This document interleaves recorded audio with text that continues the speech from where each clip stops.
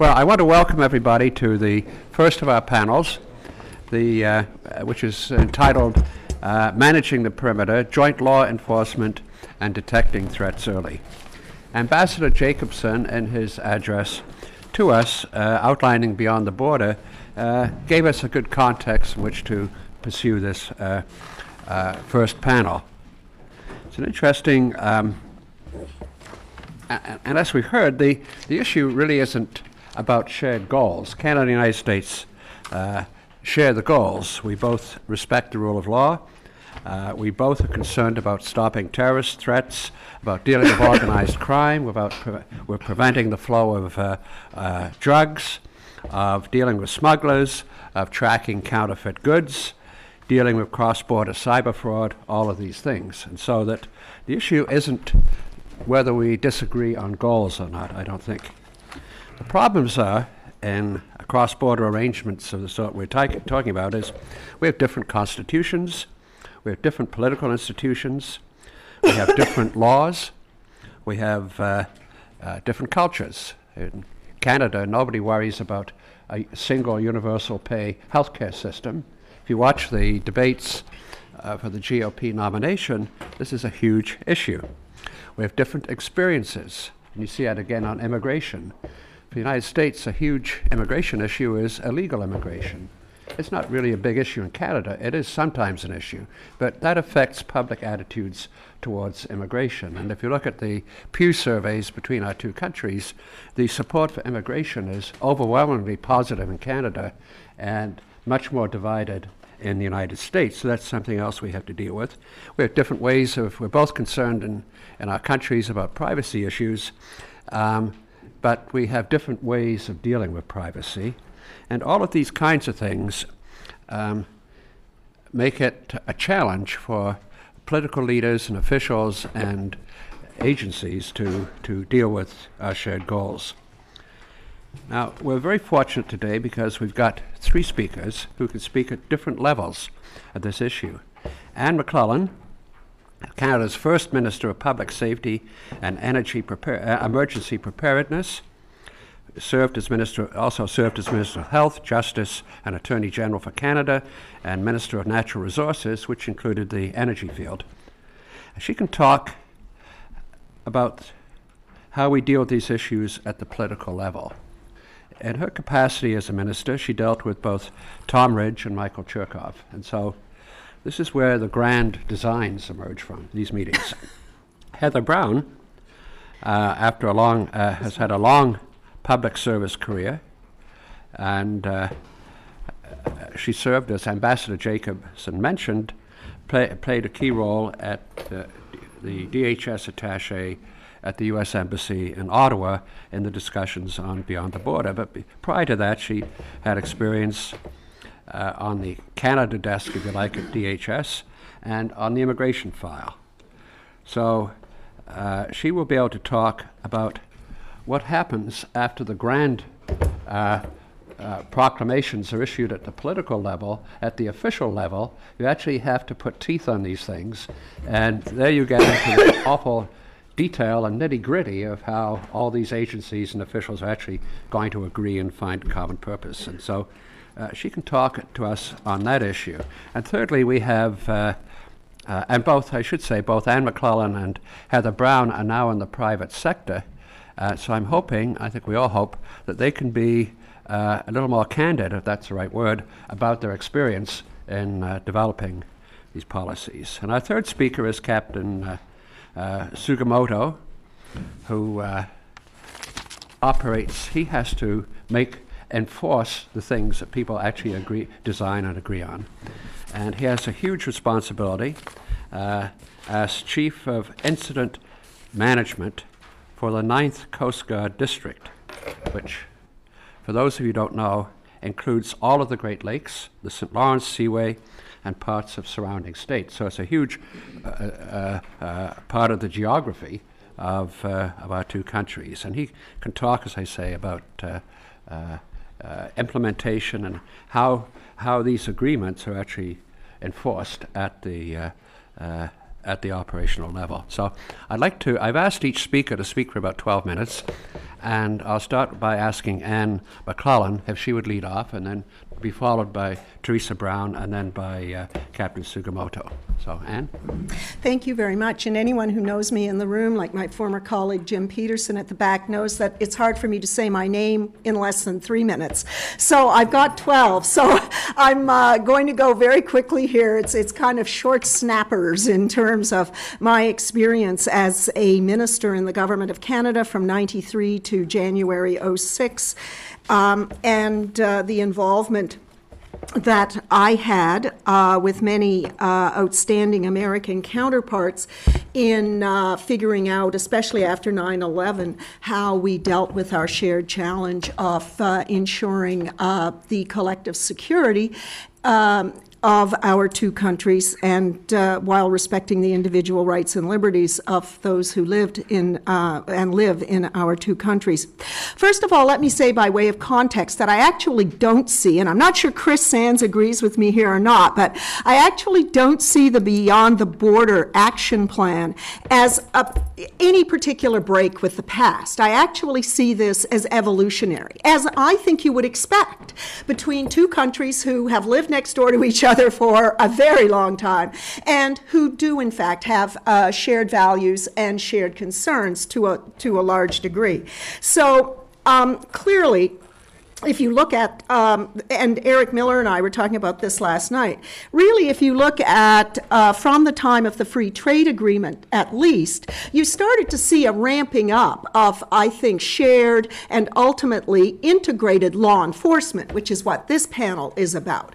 And after 9/11, the necessity and pressures for further enhancements around cooperation, collaboration, and ultimately integration as it relates to law enforcement became obviously so much more evident. So I start from a point where Beyond the Border is evolutionary. It's not a break with the past. Now, there are some things in that document that we, as a Liberal government of Canada, found hard to discuss honestly and openly. We were, in fact, told that as part of official government policy, the P word, that would be perimeter, that in fact the P word was not one that we should throw around very often and injudiciously, because that, of course, raises all sorts of concerns in the minds of a significant number of Canadians. But don't for a minute think that we were not working on the perimeter. What we called it was pushing the border out. And somehow that seemed a lot more acceptable, both within our government, within our own caucus, and with the rest of the country. So when you look at Beyond the Border, the action plan as it relates to cross-border law enforcement, what are the things that are discussed there? Well, it's Shiprider, which we're going to hear a lot more about, which was in essence a desire to push the border out. IBETs, again, integrated border enforcement teams. A desire to reconfigure the border, in some cases push that border out, and those were initiatives that were, I think, hallmarks of the work that I did and others in our government did with our American counterparts. Also, keep in mind, yes, the world changed on 9/11, but these two countries had long been working on shared law enforcement. Borders weren't new to us on 9/11. And in fact, we were dealing with organized crime across our borders and in our waters for a significant period of time. I will say that 9/11, I think, put a renewed focus on the nature of the border, the nature of the sharing that had to take place, and the resources and the new ways we need to do business, including such an enormous emphasis on information gathering, information analysis, what we now all wrap up in intelligence-led operations. And again, the Beyond the Border Action Plan, the basis in this area of shared law enforcement is actually intelligence-led operations. And as we all know, I think, and this became clear to everyone after 9/11, although not a new revelation to those on the front lines, after 9/11, described as an information failure. it simply became unacceptable for us in our two countries not to figure out the kinds of information we needed to collect, the way we needed to analyze it, and the key, get it back in real time to you and all your people so you can actually interdict those, be they a terrorist or a member of an organized criminal organization operating for profit. But so that, as I say, Beyond the Border to me builds on a lot of history that these two countries have had. That's not surprising. Now, very, very quickly, let me say, it's interesting that in the Beyond the Border plan, there's the smallest part of this plan actually deals with cross-border law enforcement. You know, we get a page, I think, in the action plan, and maybe that is because one is building on a history, whether it's between our customs officials, agencies, whether it's between the RCMP and the Coast Guard, as you will hear with Shipwriter.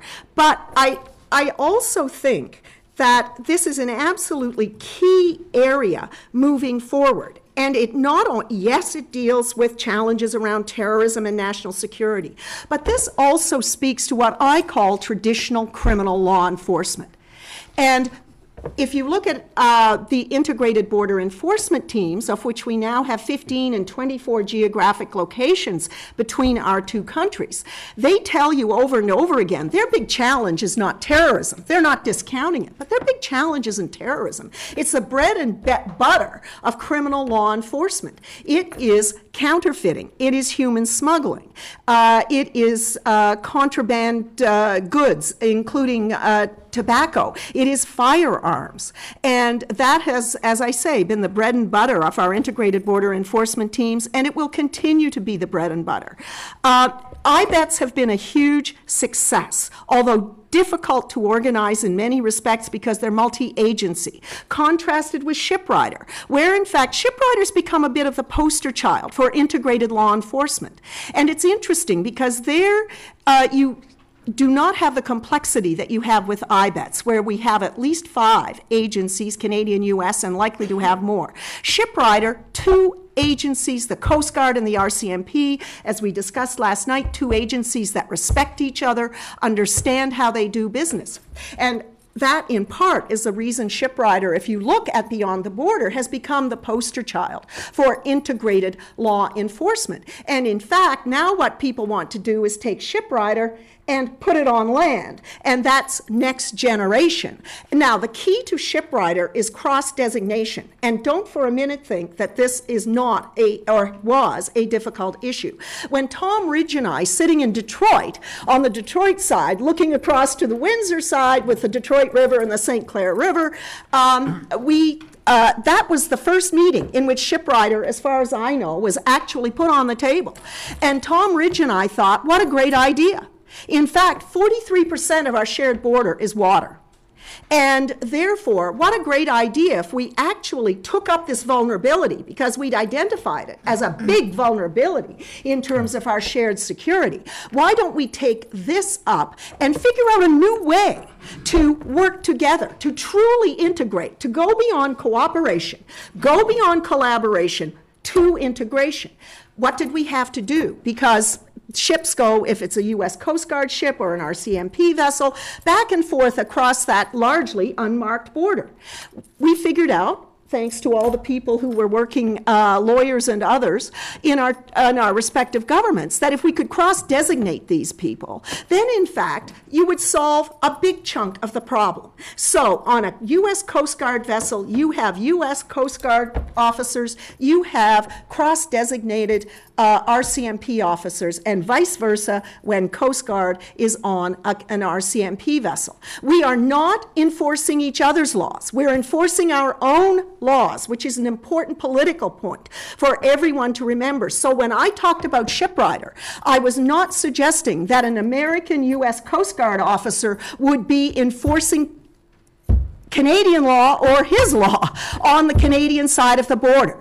There would be an RCMP officer on that ship. If an incident happened in Canadian waters, it would be the RCMP officer dealing with the matter, and Canadian law would be applied. just as if an incident happened on the U.S. side of the border. I think I've got that right. And that solved an enormous host of legal and political problems for us. Now, I'm not suggesting that at this point there are not other issues that we still need to work on with Shiprider, but I wanted to talk a little bit about that at the political level, because it is the poster child for integrated law enforcement between our two countries. Shiprider actually grew out of the IBETS. It was a Marine IBETS initiative, again, integrated border enforcement teams. Keep in mind, this IBETS were not motivated by 9/11. IBETS started in the mid-90s. And Shiprider grew out of that and was, in fact, inspired by the incident, the events of 9/11 and what we needed to do there. But IBETS, again, a very successful initiative around what I call traditional law enforcement, recognizing we share borders, we have common concerns, and criminals, especially organized criminals, organized crime, go back and forth on a regular basis and are a huge problem, both in terms of our civil society and other aspects of life between our two countries. Let me just say a few things very quickly. Stop. 1 minute. Okay, let me just say, integrated, we have moved from cooperation to collaboration to integration. I don't think it's surprising. I think it is the right way to go. We've been at work on a number of these initiatives. They predated 9/11. I found it encouraging to see in the document a specific reference to risk management. Speaking as a Canadian in government after 9/11, even though we all talked, our Canadian and American counterparts, all together about risk management, we on the Canadian side actually knew day in, day out, zero risk was the only thing that mattered to Americans. That no risk after 9/11 in the years following, and perhaps even today, but I think perhaps that why you see in the document the reference to risk management and risk identification and mitigation. That was the language we used after 9/11, but we knew no risk was allowed. No risk would be tolerated. And that drove a lot of what we did at the time and the pressure cooker in which we lived. So I'm so encouraged as it relates to integrated law enforcement to see the concept of risk management front and center in this document. And let's hope that that, in fact, is operationalized in ways that make sense for all of us. One last thing I would say, I actually think at this point, when you talk about integrated law enforcement, if you separate that and you talk about organized crime and you talk about criminal activity in and around the borders, if you put it in those terms, Canadians feel, interestingly, a lot more comfortable with that than if you tell them we're doing this because of the terrorist threat. Now, it maybe is the opposite in the U.S., but in Canada, people believed, rightly or wrongly, that there was an over-preoccupation that continues to today with our American neighbors around terrorism and national security issues, and what that might do to one's civil rights and civil liberties and human rights. So I actually think cross-border law enforcement, as understood traditionally in dealing with traditional criminal activities, is a much easier sell in Canada than if you premise these activities on the fact that we are protecting Canadians and our American neighbors from the scourge of terrorism.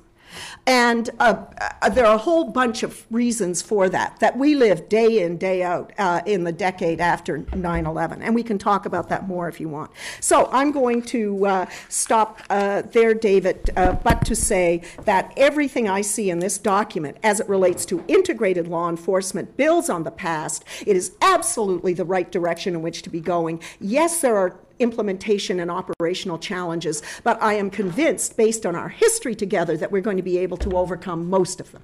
Yeah. And that's a terrific start to our panel, and maybe the Ambassador Dewar and Jacobson will get you out to sell the agreement now. I'm sure Prime Minister Harper would love a former Liberal selling his agreement. Well, Robert Stanfield solved the Official Languages Act. That's true, he did. Not Pierre Trudeau. Theresa, let's hear from you now. Thank you very much, David. I want to thank Ambassador Jacobson because I think it's not often that us nameless, faceless bureaucrats actually get named as being part and parcel of these big, huge leader agreements. But I really appreciate that call out. And I'm fortunate to have not only Ambassador Jacobson, but another former boss of mine, Paul Rosenzweig, here as well. I served as a nameless, faceless bureaucrat under both Secretary Chertoff and Secretary Napolitano, both in Washington, D.C. and in Ottawa. And I just want to explain a little bit how the role of policymakers and bureaucrats in these initiatives. I think we tend to get a bad rap sometimes, but I think that we have an important role to play. And I always saw my role in sort of two aspects. First is my job was to implement the directions of the political leaders I served. The political leadership comes in and they are always desirous of achieving results. Political leaders have a time in which they know they're going to serve and they know that that's going to end, and so they always have an agenda of things they want to accomplish. And so they want to move on those things, and that was my job to try to help implement that. And that presented its own challenges because, of course, governmental institutions, by their very nature, move slower than people always want them to. And also, the leadership that comes in doesn't necessarily always understand the complexities of what they're talking about. That's why they have people like us who are subject matter experts to help understand the details. But the second role, and I think equally important, was, as I saw it, protecting the operators, the people who actually had to go out there every day and do this stuff. Protect them from what? Well, protect them by having clear and consistent policy and guidance, making sure they had legal authorities for everything that they were doing, and making sure that they were protected from unwarranted liability and have proper oversight over what they're doing so that the activities that they are undertaking are fully covered in law, in policy, in regulation, and they can get the job done without having to worry about all that stuff. So that's how I saw my two-parted role. And I think, from the operator's perspective, they tend to want to just get the job done. We're out here every day. We see what needs to go happen. Why can't we just go do it? Leave us alone, you big bad people from Washington or Ottawa, and let us just go do our jobs. And that's great until something happens.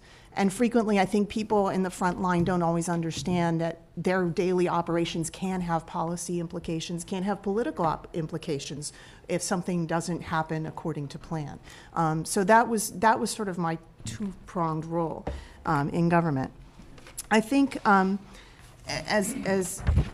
Anne McLellan said, I agree also that Beyond the Border is an evolution of what had come before.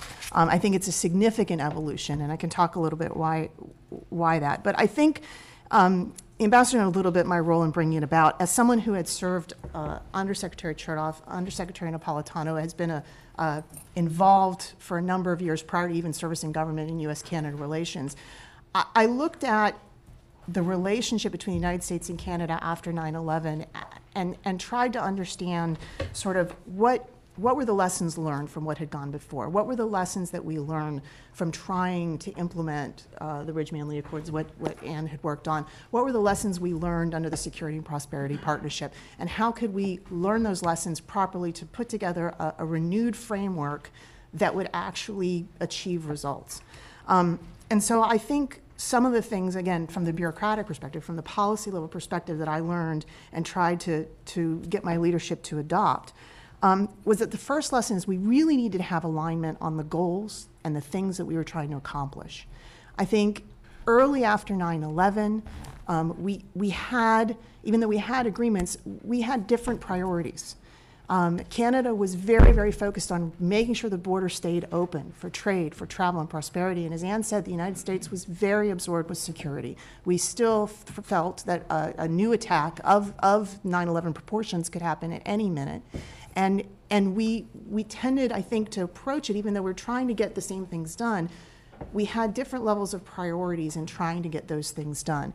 And when we sort of couched that difference in broad language, that when it came down to us to implement and interpret, the policy makers, the people on either side of the table, found those differences pretty early. So I thought that the first thing we had to do is make sure that we were absolutely clear with each other from the get-go, perfectly blunt and honest, about what our goals and priorities were.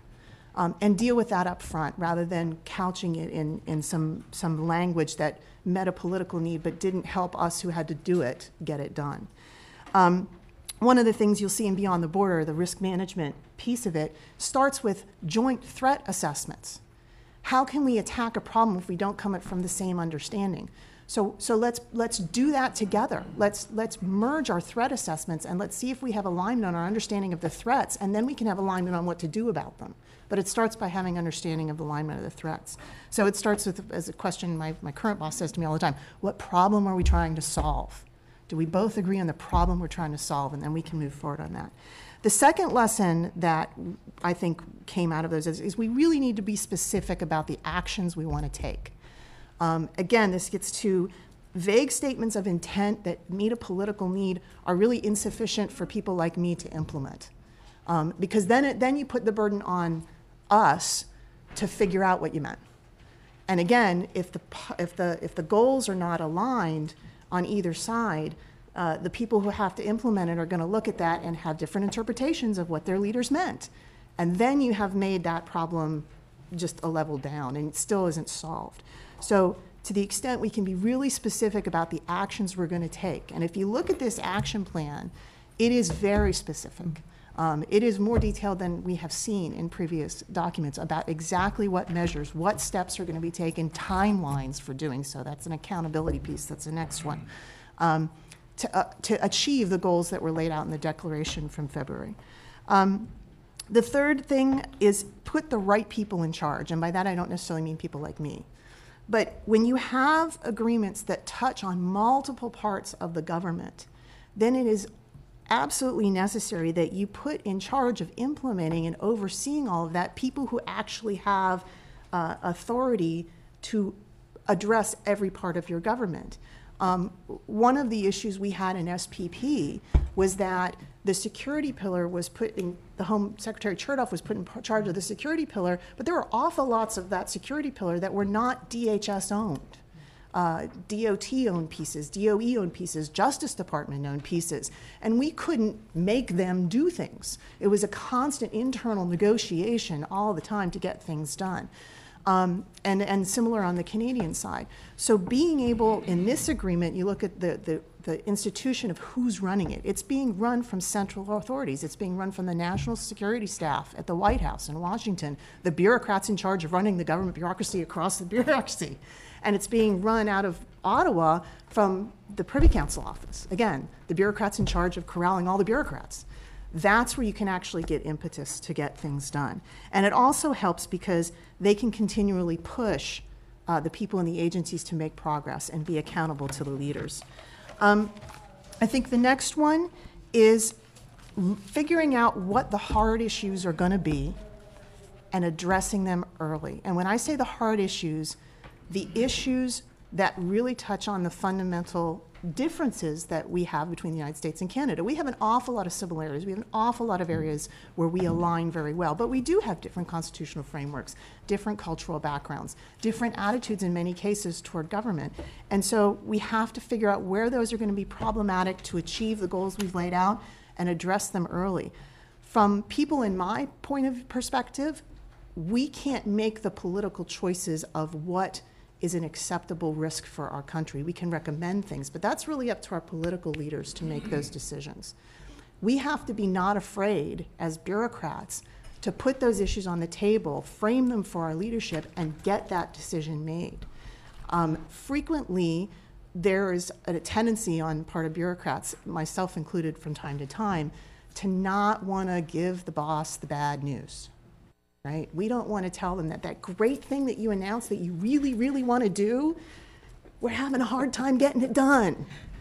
We don't want to say that because then somehow it's a failure on our side. But the answer really is that you need to identify those issues early. What's outside my authority and mandate? What really needs to be dealt with at the political level? And get it to them quickly so that they can hash that out and make those decisions. And we don't have things going on for years and years only to end up in disappointment. Land preclearance. Pre-clearance, exactly. I wrote down pre-clearance pilots. We're still trying to get those off the ground. So I think that it's important from a how to make something like this work. And I think that last one is especially important when you're talking about issues of integrated law enforcement. Why? Because there are significant challenges. Shipwriter has really dealt with a lot of those challenges over a period of 5 or 6 years. The negotiations went on for a very long time before there was an agreement. And even now, we're still waiting on Canada to pass a legislative package that will formally authorize a lot of the stuff that's been agreed to. So it's not done. It's great. It's been piloted a lot. We all think it operationally works, but it's not done yet. There are very tricky issues there. And applying that same framework to the land border creates even more complexities. For example, when you're talking about water borders, yes, there's an invisible line in the middle of a Great Lake or along the St. Lawrence that's the border. And Shipwriter overcomes that by saying when you're in Canadian waters, Canadians in charge, Canadian leads the effort, Canadian authority works. When you're on the US side, US authority, US people in charge, that works. But the waterways themselves end, right? You hit land, and that's the extent of jurisdiction of Shipwriter for the most part. If you talk about taking that concept over to the land border, well, how big is the land border area? How far away from the border should those cross designations land, for example? That's a really tough issue to figure out. Is 10 miles, 20 miles, 25 miles? Maybe it depends on what part of the border you're at as to how big a border area you need. Those are some of the challenging issues from a legal perspective, from a sovereignty perspective, that have to be dealt with to make something like this work. How do you actually transition that authority? It's all fine and easy to say that when you're in Canadian waters, the Canadians are in charge, US waters, the US is in charge. How do you actually transition that authority to make that happen when you're actually out there doing it? That's something that the operators absolutely need to know, and they have to have a framework and policy in which to figure that out. And then there are a whole bunch of other laws that you don't think about that actually have to be dealt with. Customs laws. Our customs laws don't allow people to just bring firearms into the other country, even law enforcement officers. So we have to figure out a way to deal with the customs laws to permit those cross-designated law enforcement officers to actually carry their equipment into the other country and not violate a customs law.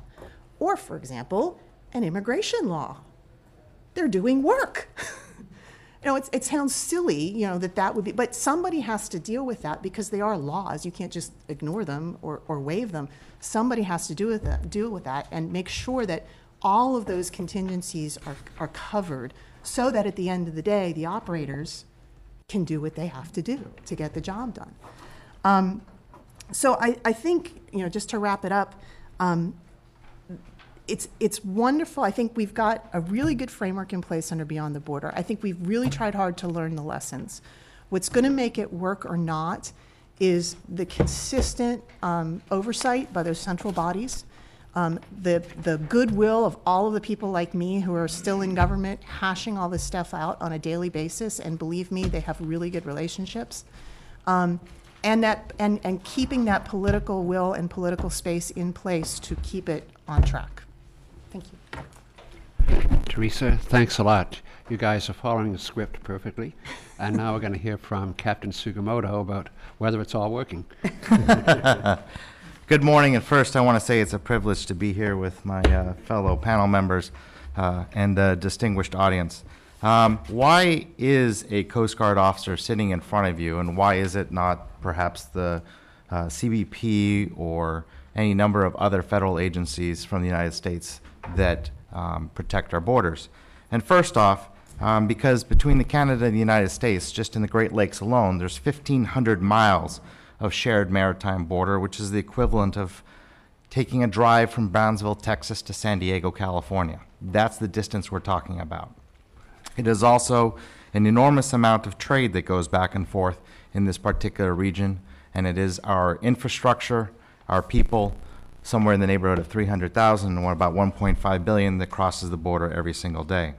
A vessel that enters the St. Lawrence Seaway to bring cargo in or take wheat transport or raw metals out has to cross, if they travel all 5 Great Lakes, crosses the U.S. and Canadian border sometime around 17 different times depending on where their ports are.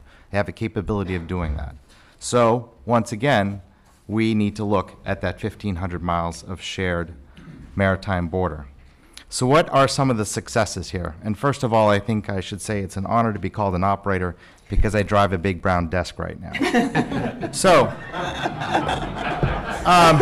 Motorized? So, what are some of the successes that we have and the things that we've seen that show that we are indeed living with the spirit of Beyond the Border, and as you said, is merely sort of an evolution further in the step and carried further with the good work of people like Theresa Brown. Number one is the 96-hour notice. All merchant vessels coming into the country have to now give us 96-hour notice prior to arrival. They can't just show up at the doorstep and say, I have cargo for you. That allows us jointly to verify and look at the cargo, to ensure that the crew manifests have been examined, and then they are allowed to proceed and given a secondary inspection on a whole host of other different things. But first and foremost, we want to make sure we protect the environment just as much as perhaps from criminal or terrorist activities.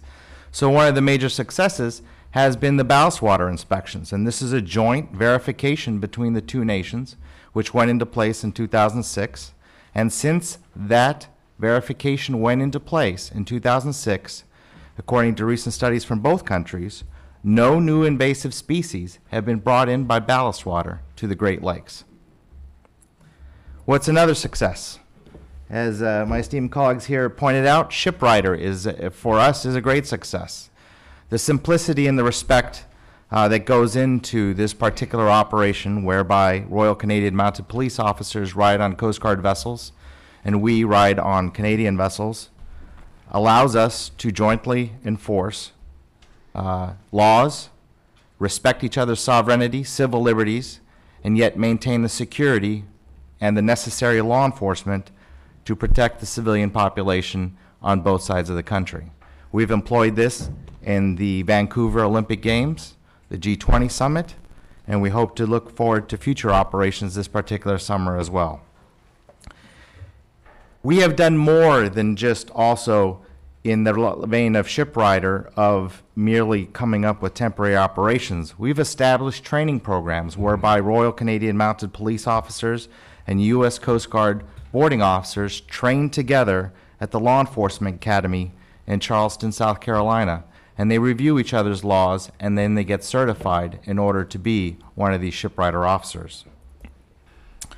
Another tangent point, or another point that is brought up in the Beyond the Border, is the drive to reduce regulation that overlaps, or that creates gaps, or something else, which prevents trade, sort of one of the central themes here. And it's one of our jobs as a law enforcement and a regulator on the water to enforce those regulations.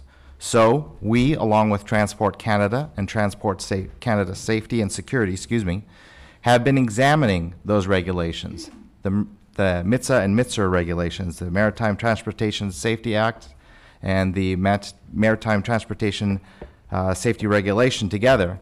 And my colleagues, led by Commander Paul Markland up there, have examined the gaps, the overlays, and the redundancies in those regulations, and to find what can be reduced in the spirit of pursuing Beyond Border Agreement.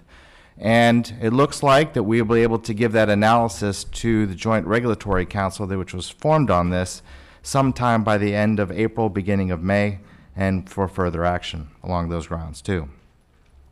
Intelligence sharing, as we had talked about, and one of the principal means for us to both combat organized crime and or possible terrorist attacks on the United States or operations is the sharing of intelligence. And as both of us have very strong civil liberties when it comes to the freedom of our personal information, of other things like that, it has been somewhat of a challenge, but we have moved forward. In the Maritime Security Operations Centers, MSOC, of which there's one on the West Coast in near Victoria, I believe, one in St. Catharines, right across the river from Buffalo in the Midwest here, and then one in Halifax. We have individuals that jointly share information, particularly as an example is those crew lists that I was talking about of the vessels that give 96-hour notice coming into the United States. and we share and make sure that we have that information passed to both countries. As I said, that vessel could travel 17 times between in both countries' waters before making a port call. Vitally important. Are there other places that give us hope or show that we can overcome those minute differences, yet very important differences in the past? Yes, we have NORAD. It's one of the principal things that started in 1940. We have the search and rescue memorandums of agreements between the two countries, whereby we work jointly on an almost daily basis to rescue people out of the water. Environmental and emergency response. We have individuals capable of traveling, not stopping at the border, through the border basically, to respond to emergency incidents on both sides of the border to help each other out. And then finally, one of the end state successes that we are looking for is something very similar to what we have now in Montreal, which is the Joint Initial Verification Team. And we call it JIVIT 2.0, for lack of a better name right now. But this JIVIT 2.0 is the conceptual binational Montreal field office that would become the gatekeeper for the Great Lakes system. Effectively, we would push both countries the borders further out. We conduct joint compliance inspection for both ballast water, international safety regulations, as well as cargo inspections, and provide a single inspection point for all things safety, security, environmental. This would also include members from the U.S. Coast Guard, Transport Canada, Safety and Security, St. Lawrence Seaway Development and Management Corporation, and then as we expand and are able to overcome some of those differences that Theresa is working on, would grow to include CBP, CBSA, and DND. From a point of view that I should say, first and foremost, on the deck plate level, we have nothing but the highest respect for our colleagues on the shared border with Canada. And we work very well with them. We have some of the tightest relationships along those borders. But there are some things that we can improve on.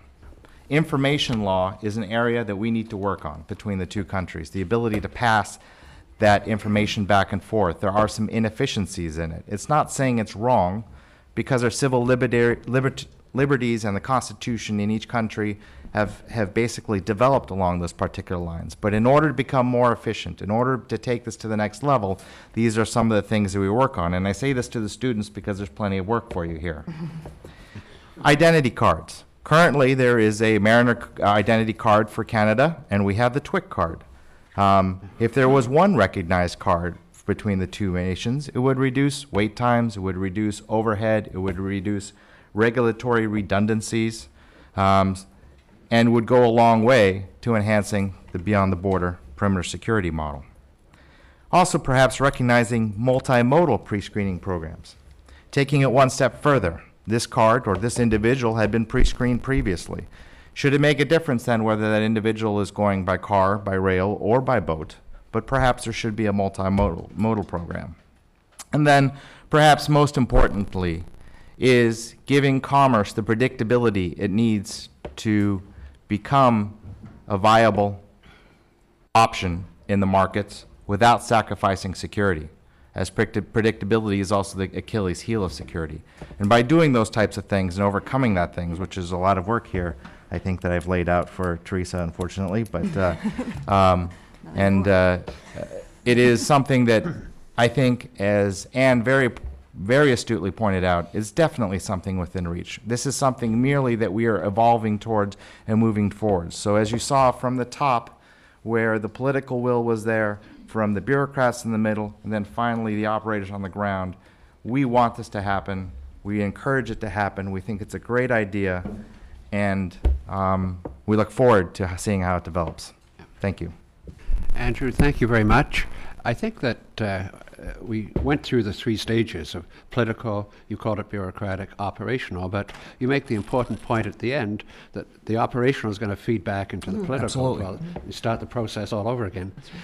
We have almost half an hour for questions because the speakers have been well disciplined in the amount of time they took. And so I'd like to invite people now to bring up their questions. The organizers would like everybody who wants to ask a question to come to the mic. There's a reason for that. It's a recording thing. And so the two mics are open, and let's get some good questions. So we've had good presentations, and they raise a lot of issues. So now it's your turn. Yeah. Yes, is it on? Dana Hicks, Huber Technology. I'm also honorary Canadian consul in Charlotte, North Carolina. You referred to 3 locations that are sharing information. It strikes me as that's not enough. My question to the panel is, where else, other than Victoria, St. Catharines, and Halifax, is information being shared? And can you elaborate on some of the other organizations? Is the FBI, for example, sharing information with you? Absolutely. I apologize if that was misunderstood. That was specifically talking about screening and us working with Canada, looking at the vessels that are coming in, or where we share information, and we look at this as a particular success. But as Anne pointed out, IBETS is a major place where we share information, as well as each of the agencies have their counterparts where they talk to each other on a daily basis, and they have probably a much closer relationship in some cases than they do with their bosses back in Washington, D.C. That's just the great part about working with the Canadians. As I mentioned, information sharing was one of the things after 9/11 that we understood that we needed to do a lot better on, and certainly on the Canadian side, and I guess our American neighbors would say the same thing. So, but sharing of information, every significant Canadian agency today shares information. Keep in mind, in our own government, we had a challenge after 9/11 to get across departments, agencies and departments sharing information domestically. So we created the ITAC, Integrated Threat Assessment Center. That was domestic. But then, of course, the information that came out of there, as well as agency-collected information, where appropriate, based on our protocols, was then shared with whichever agency or department in the U.S. would have been relevant in relation to that information. But I think generally a pretty good flow of information, CSIS, CIA, FBI, RCMP, customs agencies, Coast Guard, information, and you were talking about this earlier, we have hundreds of protocols around the sharing of information, and we're getting better at it. We're not perfect, and for it to be useful, as I said, it's got to be in real time. Yeah. But we're getting a lot better. Yeah, I just, to elaborate on that, we once tried to actually do a catalog of all of the information sharing agreements just our DHS entities had with their counterparts, and it was hundreds, plural. From legacy agencies to recent agreements. The challenge of managing hundreds of different information sharing agreements, of course, is they were done for specific purposes in sort of one-to-one relationships. And again, after 9/11, what we found is the value of figuring out who else has relevant pieces of information and being able to share across. And in the U.S. government, we are trying to do a lot of that under something we call the information sharing environment, which is the federal level information sharing framework and structure that's all on the web, ise.gov. It's open and transparent because of the privacy issues involved, right? Of how we share that information again. And with our Canadian partners, Anne mentioned that the law enforcement piece beyond the border is one page, but it is completely dependent on everything that's in the addressing threats early section, by the way. We could not do a lot of those law enforcement things without the joint threat assessments, the information sharing agreements that we're trying to put that together, because that's how you make your risk decisions. That's how you drive intelligence-led law enforcement, is by getting that information, evaluating it, and vetting it. So. Okay. Sure. Yeah, I want to underscore what Anne McLellan said, though. I was amazed when I was serving in government, particularly as governor of Michigan, how close the Michigan State Police were in terms of cooperation with the Ontario Provincial Police, how well they were integrated. And of course, the same was true in Ottawa when I learned that all of our agencies in law enforcement and intelligence, as well as military, have an incredibly integrated set of relationships.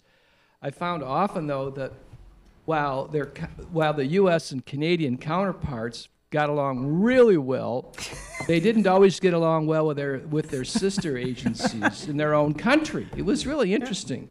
But you guys have done a fabulous job here this morning of highlighting the reality of beyond the border. I have a question for Theresa, though. You know, the Department of Energy was created many years ago. It still is somewhat dysfunctional in the United States. The Department of Transportation is also relatively new in our cabinet. It is still somewhat dysfunctional.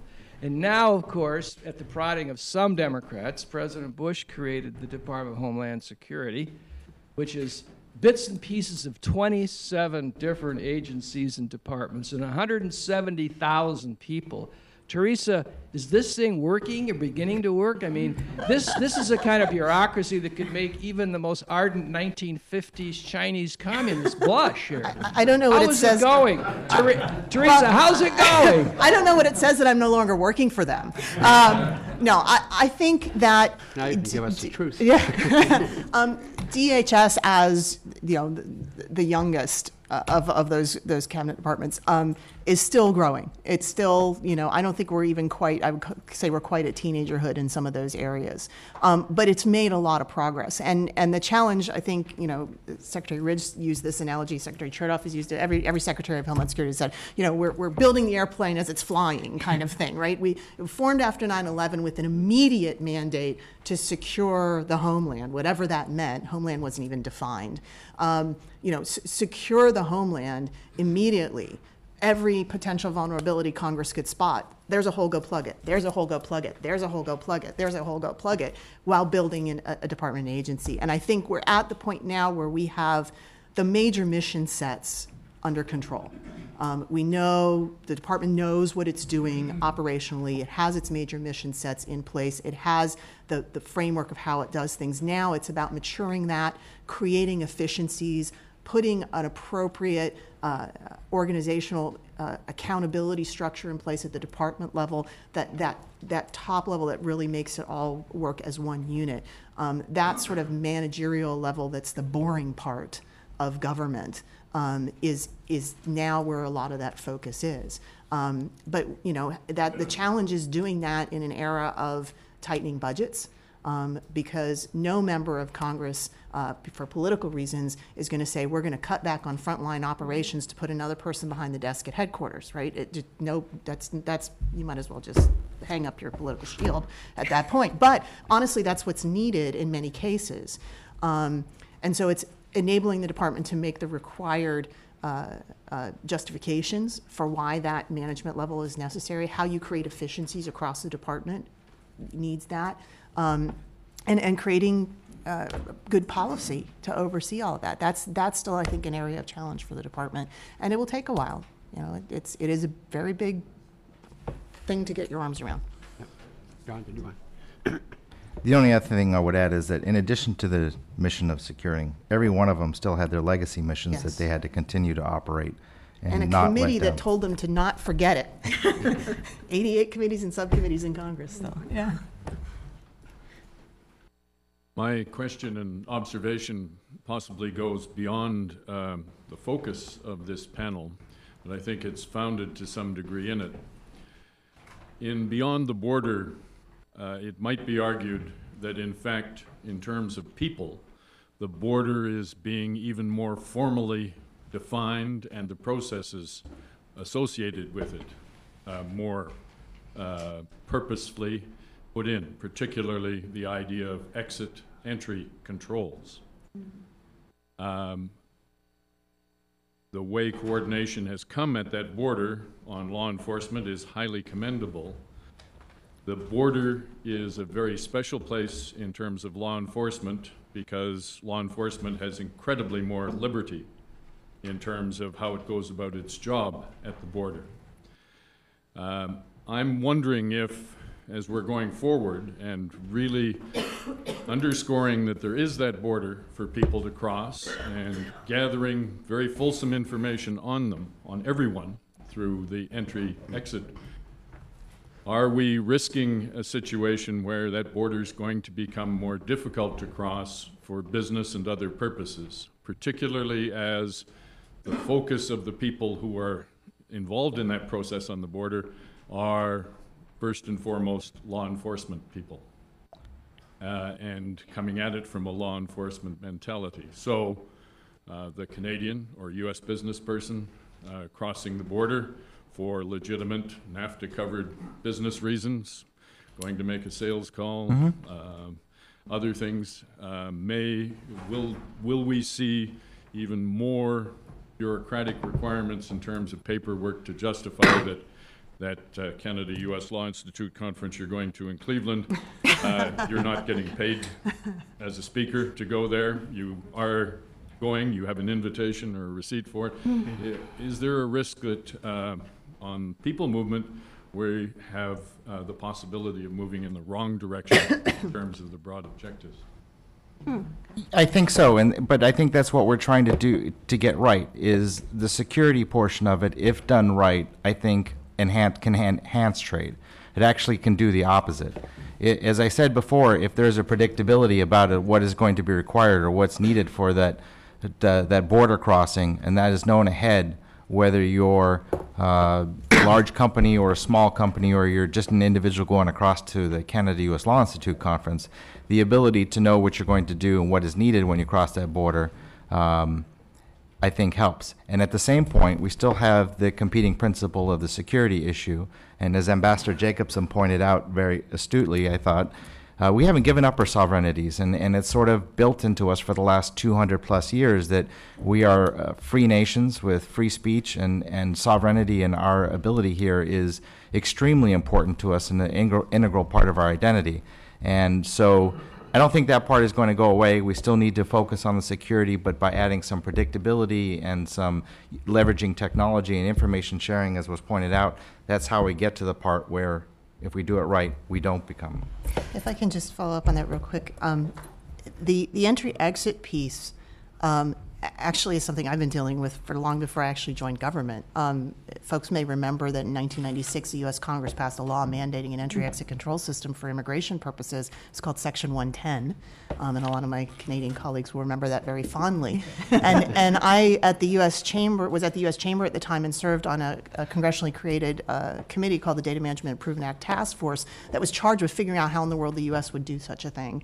And our number one recommendation at how to do that at the land border was have Canada's entry be our exit. Because the only other way to do it at the land border would be to build a complete parallel exit infrastructure, which you want to talk about messing up the border, would be disastrous. We still have that mandate on the books, and DHS has been struggling for quite a long time with what in the world do we do with that. And so that was a very important part of this Beyond the Border agreement, is to say, look, the only way we can do this is with your help. Will you help us, please?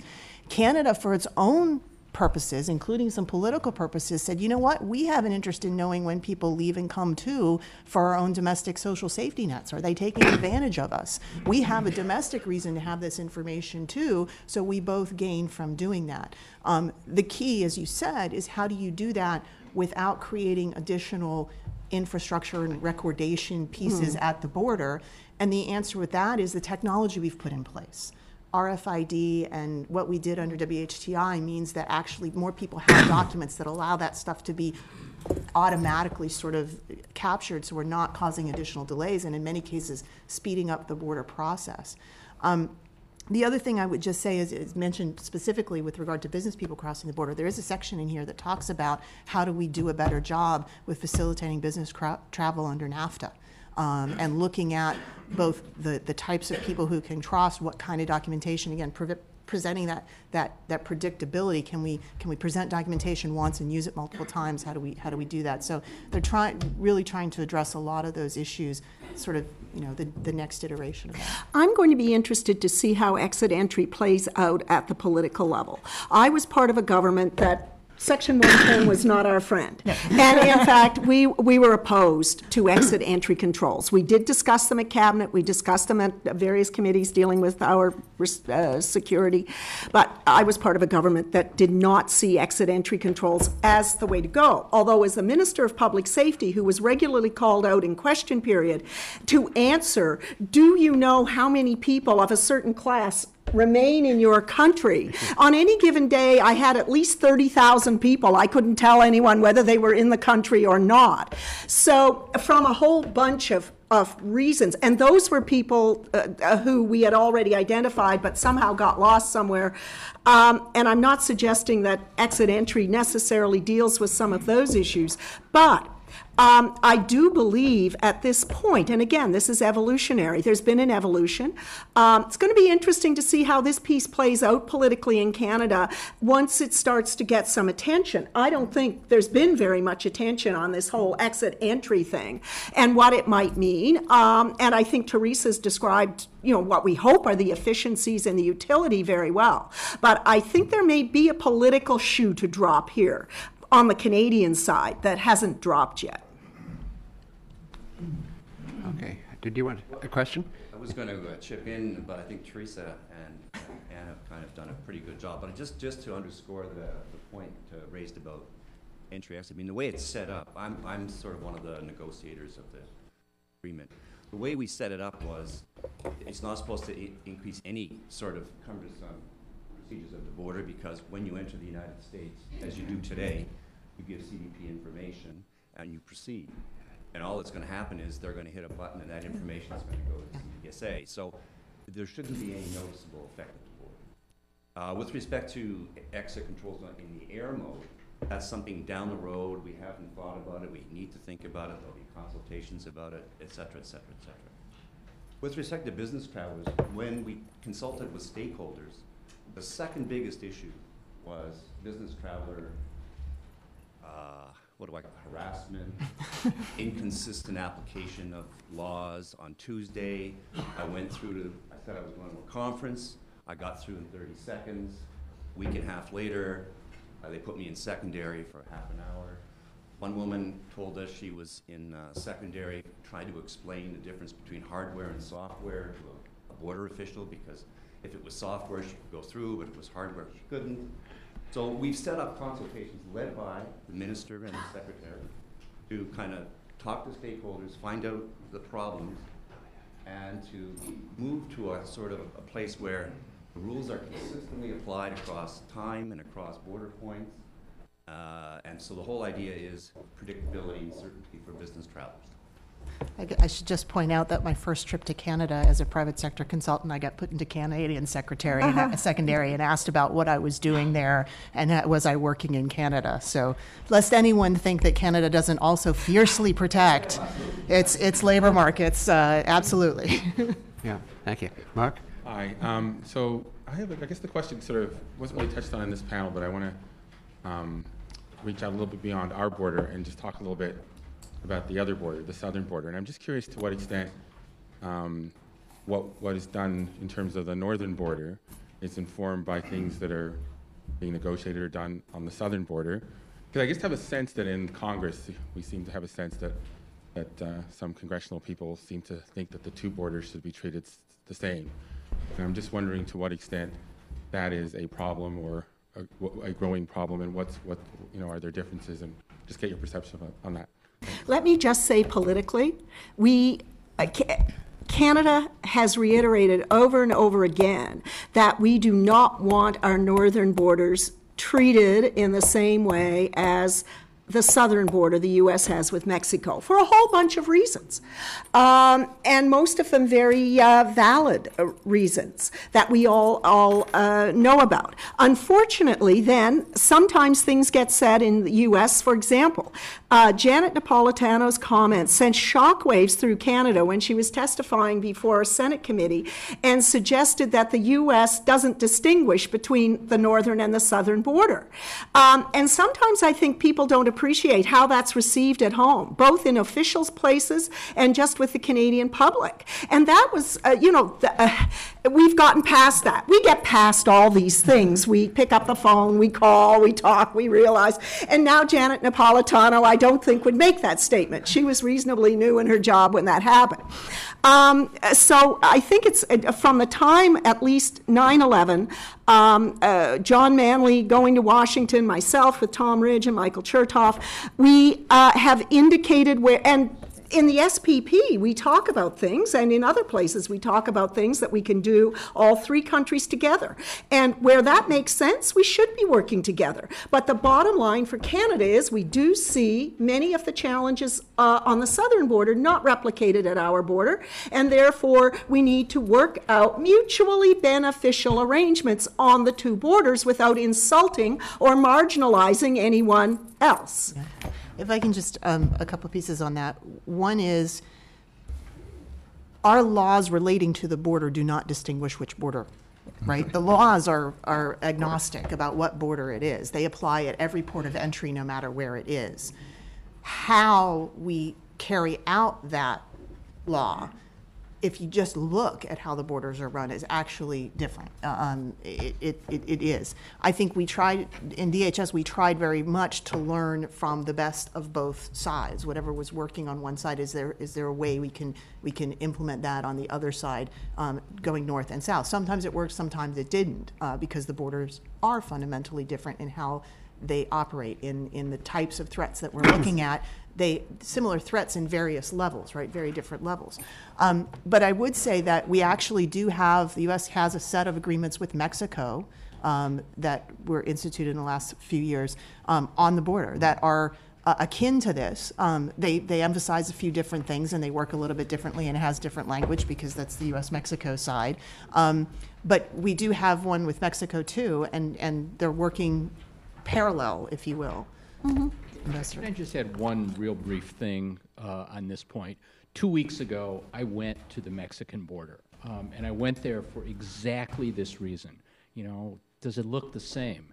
And all I can tell you is anyone who suggests that the United States treats the Mexican border and the Canadian border the same has not been to the Mexican border. Oh, that's right. And that's the truth. As Theresa said, you just go there and you spend 30 seconds looking at what's going on there, and it does not look like what's going on here. You know, the issues of fences at the border in Canada means somebody puts a 4-foot-high fence 10 feet away from the checkpoint so that people don't walk around it. And in Mexico, it's 30-foot razor wire It just does not look the same. And so no one should get the idea that while Theresa is absolutely right, we have one set of laws in the United States and we happen to have two borders, that the way that we assess the risks on those two borders and therefore the way that we enforce those laws just does not look anything alike. And at DHS too, we're also approaching it from a corridor point of view. So we have the southern corridor and we have the northern corridor. Then while it's in its infancies, it very much looks at these things and look differently. As Theresa points out, the laws are very much the same.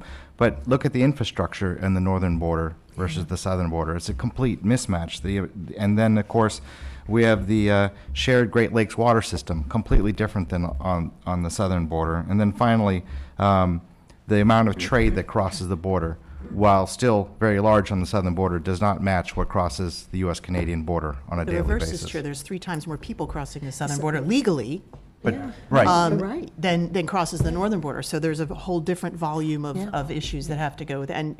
And like a third of that is pedestrian traffic. You don't have hardly any pedestrian traffic in any northern border crossing. So it just has to be managed differently. Related to that, look, I mean, Mexico is not part of NATO or NORAD or a whole host of legal agreements here that involve security and intelligence that Canada has been privy to for 75 or 80 years. Now, Ambassador Negroponte was actually ambassador to Mexico at one point. He may want to talk a little bit about this later. But I just want to say, as a former member of Congress, with the exception of a few people along our southern border who have never been to Canada, no one in Congress really mentally thinks of those two borders as the same. They don't. But there's no reason for anyone to insult or offend Mexico. They are a partner in a lot of different things, and they are of growing importance, no matter what anybody thinks. Yeah. And it's important to us. I just want to underscore one thing that you said, Captain, which I found I was thrilled to hear, which is you said with the ballast water inspection in the Great Lakes, the result is there's been no new non-indigenous species entering the Great Lakes ecosystem. If we were at a Great Lakes Water Quality Conference, that would be considered one of the most spectacular announcements of our generation, because that is real news. For the people here who don't follow Great Lakes water quality, the actual biggest threat to the Great Lakes ecosystem is invasive species. It's even more now than toxic pollution for a lot of reasons. And so hats off to all of you. Thank you. Yeah. Good job. It's a joint venture. I can't. It's us and the Canadians. But yes, sir. Thank you, Governor. Yeah. We're running very short of time. We had a couple of people who I think wanted to ask questions. No. Jim? What I'd ask is, questions are short and the answers are short. We started 5 minutes late, so we can run 5 minutes over. I thought I'd just ask, now that it's been over 10 and a half years or just about since 9/11, do you all regard it as harder or is it easier in terms of these border issues than it was before 9/11? Harder to work together to solve them, harder to address, I mean. I'm just asking because all of these efforts, Yeah. have these efforts in spite of 9/11, is it now easier than it was before 9/11 in terms of getting across the border? Oh, Okay. well. I think in some ways it's very different. We look at things differently. It's forever marked September 11th in a different framework. But as Ann said at the very beginning, I think this is somewhat evolutionary. And we're bound to move in that particular direction because of the commonality between our two countries. And I think that's maybe not a direct answer to your question, but it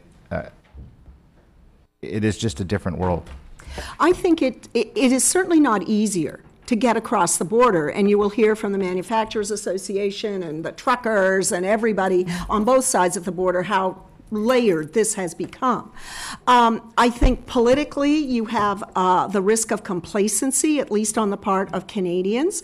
It's been 10 and a half years, and that goes to my point around the fact that Canadians actually believe and continue to believe that in spite of the horror of 9/11, there has been America continues to be too preoccupied with the protection of the homeland, and that plays out in ways for our border. And so that I think Canadians, if you're looking at implementing something like Beyond the Border, you need political support. You don't want to alarm Canadians, which is why Prime Minister Harper so carefully communicated and couched what was happening here.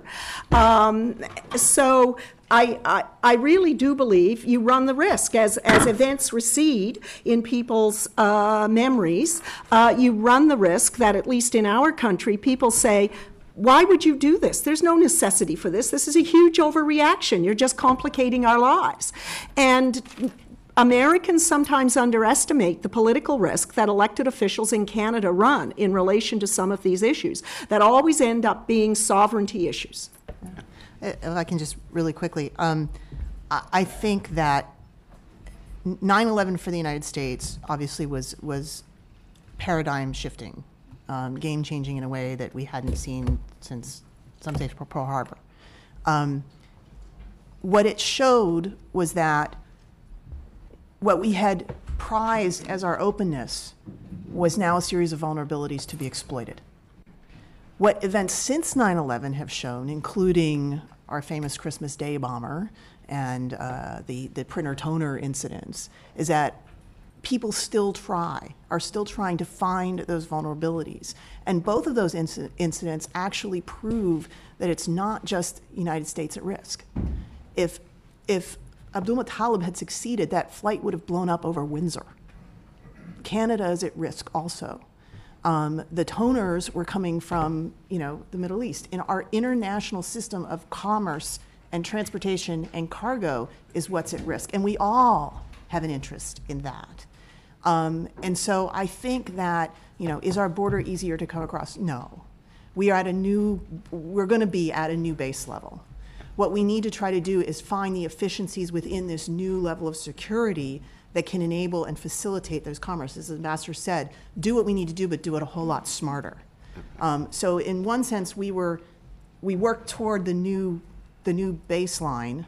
We got there in a really ham-fisted way in many ways.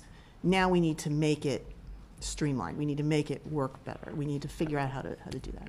Jim, we really are running short. Can you make a very short question or comment? And we've got a very short. Theresa, you mentioned that you were hauled aside when you were going up to Canada, and you mentioned that Canada is very vigilant in protecting its labor market. How much of these security measures are in effect protectionist measures, non-tariff barriers, that are used for protectionist reasons rather than security reasons? Yeah. I'll be perfectly blunt. Security measures are security measures. They're there because there's a threat or a perceived vulnerability. However, regulation, immigration law in both countries is by definition about protecting domestic interests. That's not unique to the United States. Canada is the same way. It is and has always been. It's who do we want to let in who will help our domestic labor markets, our domestic, whatever our national goals are. So for that kind of stuff, absolutely, there's a reason regulations were put in place. Some of it's about protecting domestic interests. Some of it's about safety and security. Some of it's about protecting domestic interests in the name of safety and security. That's the same in both countries. It's not more prevalent, in my mind, on one side or the other. So I think we do run the risk of assuming that a security measure put in place is really all about protectionism. I absolutely would disagree with that. Every security measure has been done because of a threat, a known threat, a perceived threat, or a known vulnerability that could be threatened. And I think that's really the truth. I'd like to just wind up this session, first of all, to say that it's great to be at a session where nobody has disputed the theory of evolution. That's good. And A good thing. I think we've benefited from the fact that each of our panelists has given us, we've followed the division of labor, as I outlined at the beginning, political, what was called bureaucratic, operational. The different insights. I think each of them in their own area has given us, I think, a much clearer understanding of how this whole process has worked and is working and will have to continue to work. And so on your behalf, I'd just like to thank each of them for, I think, what has been a very productive and enlightening panel session.